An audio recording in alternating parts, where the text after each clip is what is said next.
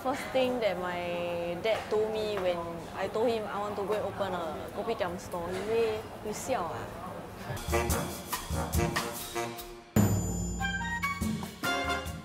Hi guys, my name is Han. This is my fiancée Chelsea. Hi. And we are both the owners of number 25 Minced Noodles.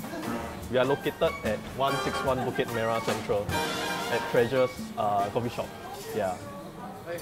We wanted to do something more traditional flavored with our bak chor mee. So we infused like the tipo, very traditional bak chor mee flavor into our soup, and we want to do something different, more modernized and stuff. So we did like a very thick pork bone broth with like the chicken feet and everything very gelatinous, a lot of collagen, and then we infused like the tipo. That's sort of our special version of our bak chor mee.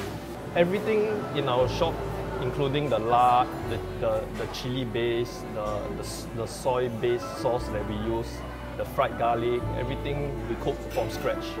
And it's through a very long and arduous R&D. We took about a year to actually finalize the recipe until we wanted to make sure like everything was perfect, it tasted perfect before we start selling our noodles.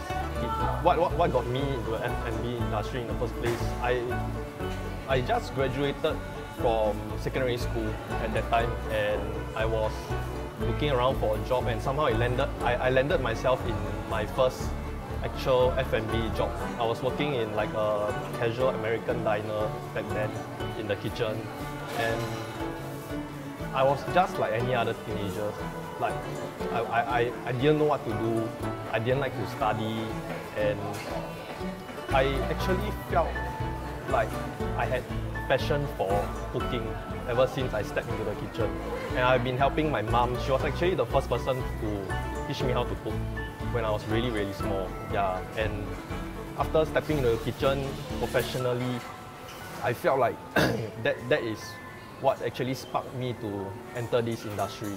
My biggest challenge so far, I think, rising food costs, definitely one of them. The food costs are rising, but we cannot increase our price or price our food too highly because people will not accept it. Then we still have to think about what people want to pay for what they eat in a coffee shop, and it's very physically stressful on us. Yeah, and even though I've been working in kitchens, this is another level. It's really another level. Like, it's really hot, humid. Then there are days where the sun is really like crazily hot. She puked like a few times in the shop already. Like not kidding. Like, it's that bad. Yeah.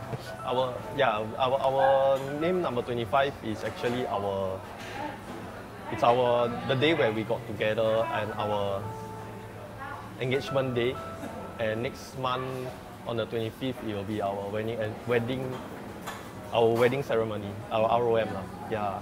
So we just wanted to think of something that will mean something to us before we open the business. So yeah, it's quite easy to remember also. So yeah, and she's always scared that I'll forget our anniversary lah. So I just named it after our anniversary.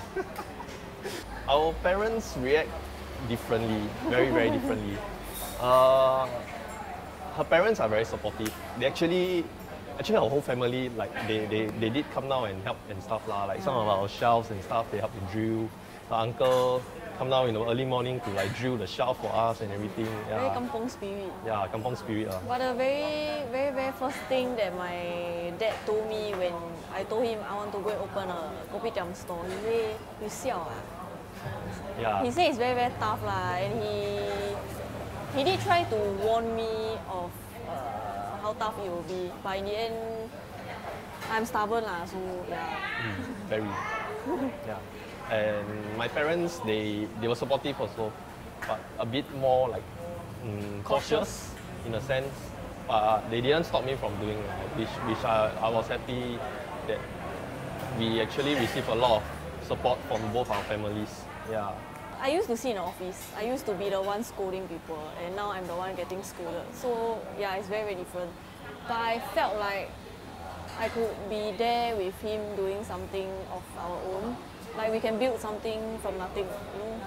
Yeah, that's the main reason why I decided to bite the bullet and say, okay, let's go.